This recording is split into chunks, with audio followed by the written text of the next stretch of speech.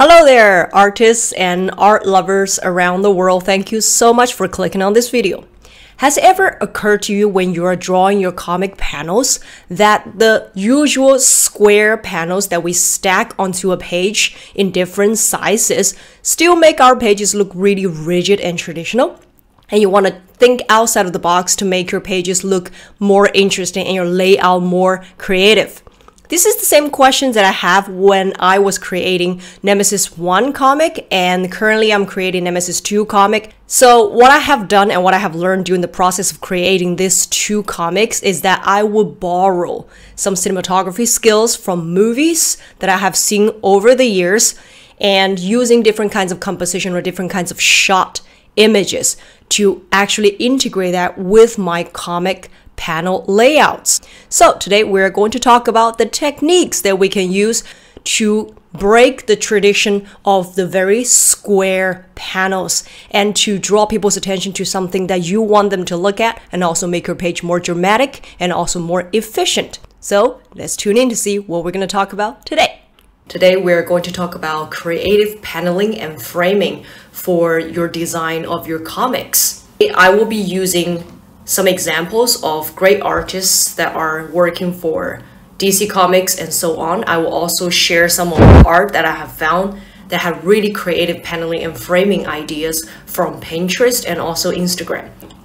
So when we're first talking about paneling, what comes to mind first is probably this, right? Something that is pretty square or rectangular, and we just follow the usual process of reading comics. So for example, if you have a 3-panel layout, you just read from up to down. Or if it gets a little bit more complicated, you go up to down, but left to right, right? This is basically what will come to mind first. And even if you have more panels, we still follow this rule. The problem is, as time goes along, the traditional layout seems to be a little bit more rigid and it's not as fun to read anymore. So we might be thinking, as we're creating comics nowadays, how can I break this tradition? How can I make my paneling and my page more dynamic, more creative, and think outside the box a little bit? We still follow the same process of reading up to down and left to right, but we still can make our panels more interesting and the whole page more cohesive. So here's what I have learned during the process of looking at other art and also learning and applying on my Nemesis 2 sketchboard and storyboard process. So bear with me now. I will share with you some of the things that I have learned and some of the real cool paneling ideas that I have seen. So the first thing that we can do, also I think is the easiest thing that we can do, is that we still stick with some rectangular or square panels, but we can change it up a little bit, like what I have found on Pinterest right here. We can change it a little bit by applying a big background in the back and changing the sizes of the panels right here. For example, in this page that I've seen on Pinterest, I'm not quite sure who's the artist. If you know who's the artist, please let me know. There are many other examples like this in this video as well. So in this page, he used a big background as the bottom layer for the whole page, and it just adds such a cohesive feeling to it.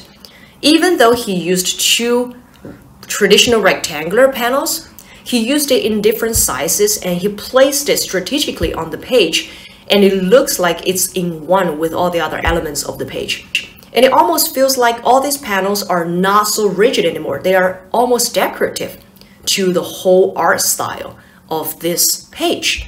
So here's one thing that we can learn, which is very easy to apply, which is to apply one of the panels that's the main panel and tells the main story or gives the main background of this page's story as the bottom layer of your page.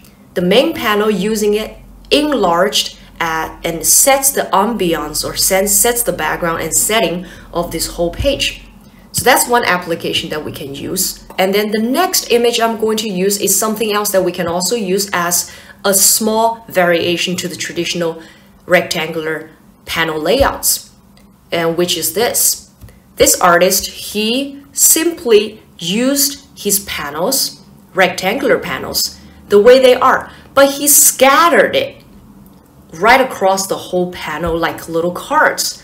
And he also tilted some of the angles of these panels, looking like they're all directed into the main character in the background. So on top of using the main panel as the background and framing the whole page using the biggest panel as the background, he also tilted some of his small panels so that they're all directing your attention towards the main character in the main panel. And then moving on from there, if we don't want to really change too much the traditional paneling, we can stick with that, no problem. We can stick with the 1, 2, 3, 4, and just reading from up to down, no problem. The same thing can also be applied.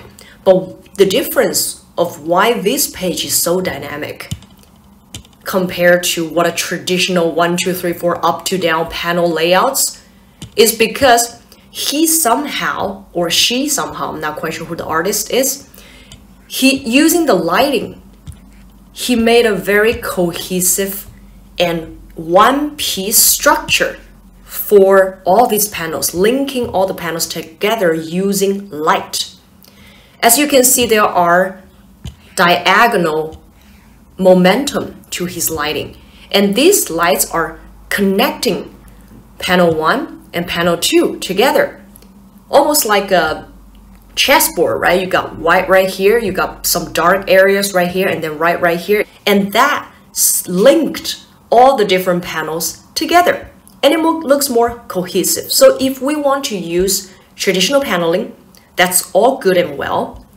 To make it a little bit more interesting, we can find an element that can link those panels together, no matter what element that could be. To this artist is lighting, right? To connect them together in some way and actually connect the storyline together as well. I think this page is really, really interesting, and it's really, really creative. I can't stop looking at this page, even though it's really, really close to a traditional 4-panel layout.